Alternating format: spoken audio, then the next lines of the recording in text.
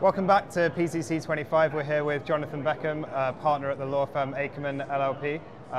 Jonathan, you're speaking on a panel, I think later in a few days, around energy and kind of the lack of it for data centers, which I'm sure is going to be a massive theme of the few days that we're going to be spending here. Why don't you just kind of give us a quick intro into kind of like your role at Akerman and what's up for discussion on that panel in particular? Sure. I'm a lawyer at Akerman in the digital infrastructure group, and we assist a lot of data center operators. And as you mentioned, energy, hopefully there's not going to be a lack of energy, but there certainly is a challenge that has arisen in the United States and throughout the world with energy supply for data centers. We all know about the energy requirements of data centers to cool data centers, to keep the servers operating. But the U.S. and Northern Virginia in particular is a hub for data centers. It's the largest data center environment in the world, Northern Virginia. And several years ago, developers, they show up in Northern Virginia to develop a project, and they got a notice from the utility company that, hey, we don't have any more power for you.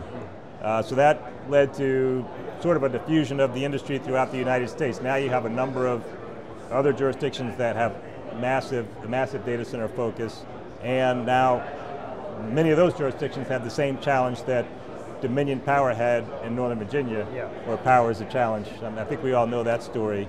So our clients are confronted with that issue, and it's really played out in a number of ways in recent months, really over the last year. I think it's a year or two, it's really come to a head.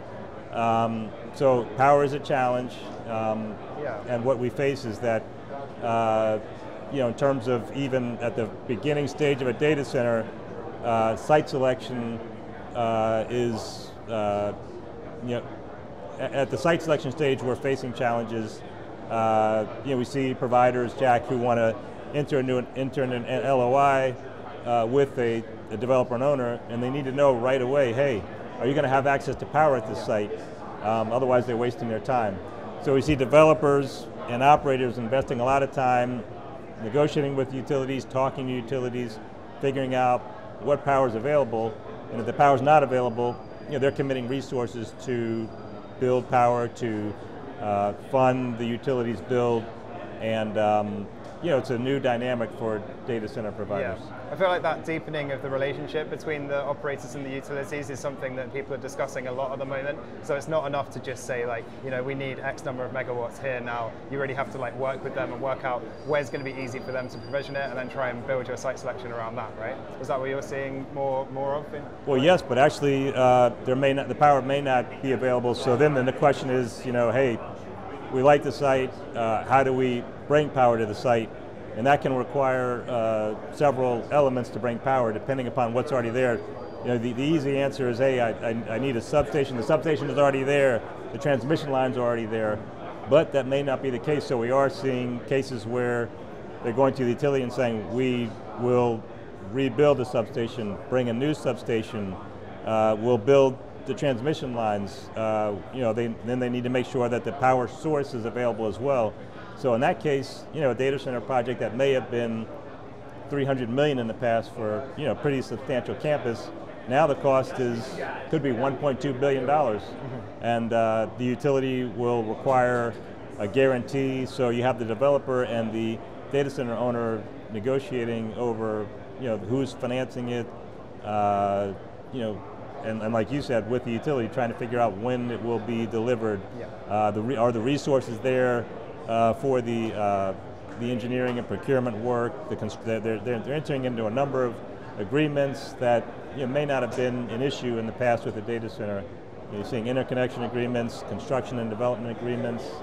So it's a totally different dynamic. It's a rapidly shifting environment, right? I think especially in the US with that kind of diaspora from North Virginia, if you want to call it that, and then the same issues popping up in other markets that are constrained now as well. So how are you, what's changed for you guys at Akerman in terms of being able to support your clients with some of these problems? What are you doing more of to help them? Well, we're a firm of many specialists, so some of our emphasis on specialization changes. For example, with energy, in the U.S., given the tax change with the Inflation Reduction Act and the emphasis on renewable energy, we have tax specialists who can work with clients to make sure that those projects work, to make sure that the renewable energy component of of a project fits in and works nicely, and that we make the investments are structured properly. There's a proper structure to suit the tax credits.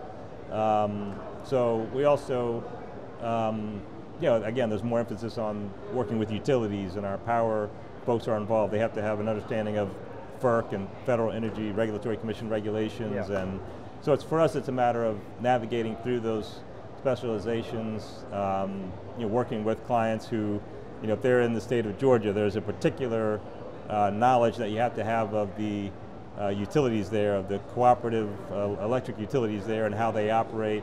So really it's for us a different emphasis on specialization, making sure we have the resources to meet their needs. Yeah, we've seen a lot of like noise recently, and a lot of kind of partnerships being announced even on like the nuclear energy side, and even more recently the geothermal side of things. What do you see as the kind of like path forward for those power sources when it comes to working with the data center industry? All of those are welcome. All of those would be lovely. However, we understand there is a political dynamic, and with nuclear in particular, micronuclear would solve a lot of issues, but the demand is now. These projects are on the table, and I think there's some concern that nuclear and some of the other technologies, they're not going to be ready in time. Yeah. So we're operating in an environment where time is of the essence, and those may be helpful in the future, but there's such a rush. I think even with the Google one, right, which was one of the first ones, they were saying it's unlikely to come online before 2029, so definitely more of like a medium, long-term kind of response there, so lots of work for you to do in those 5 years to help plug that gap. Definitely. Great, wicked. Thanks very much, Jonathan. Cheers for chatting to us today, and thanks for everyone for watching. Yeah, thank you very much. Cheers. Good talking to you.